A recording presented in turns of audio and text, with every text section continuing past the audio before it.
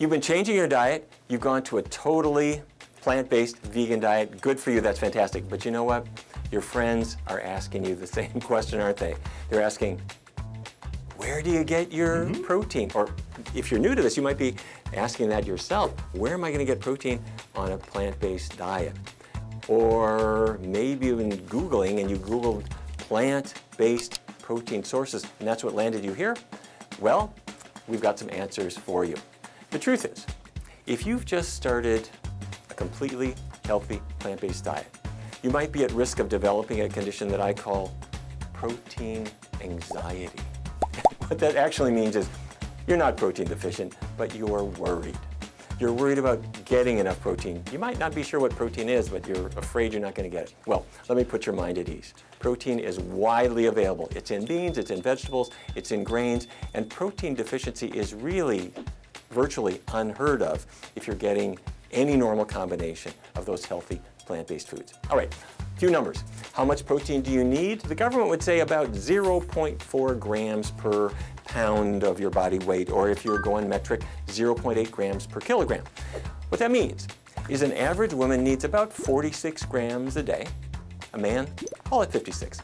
But if you actually look at the numbers, most people get about twice that amount, and even those numbers are a little bit generous. Now, you might be thinking, well, a little protein's good, a lot has got to be better. No, I'm sorry to say it's not true. If you're really indulging in animal protein, what's coming along with it? Fat, cholesterol, the occasional salmonella? No, you don't need that extra protein. Your body can't use it, and neither can you. Okay, so where am I going to get protein from plants? Okay, more numbers. Let's say you're eating a typical 2,000 calorie diet, which is about normal for a typical person. Well, if all I ate was broccoli for a whole day, 2,000 calories would give me 146 grams of pure protein. If I ate 2,000 calories a day of nothing but lentils, not that you'd ever do this, but you'd get 157 grams of pure protein. So hopefully you're not having just broccoli or just lentils. If you're eating any variety of plant foods, you're getting protein-rich sources from all of them, including all of the essential amino acids that your body needs to make protein of its own. So as long as you're eating enough calories, you're getting enough protein, and that's also true for athletes. Athletes do need more protein, that's true. But what do they do to get more protein?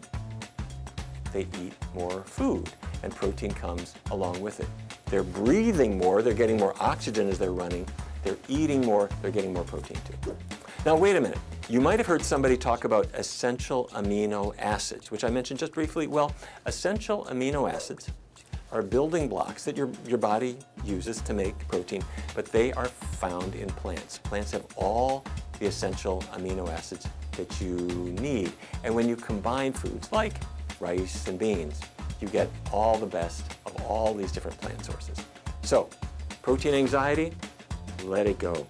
On a healthy plant-based diet, you're getting not just away from the bad things like fat and cholesterol, but you're getting into healthy foods, vitamins, minerals, and yes, plenty of protein to meet your needs. Have at it.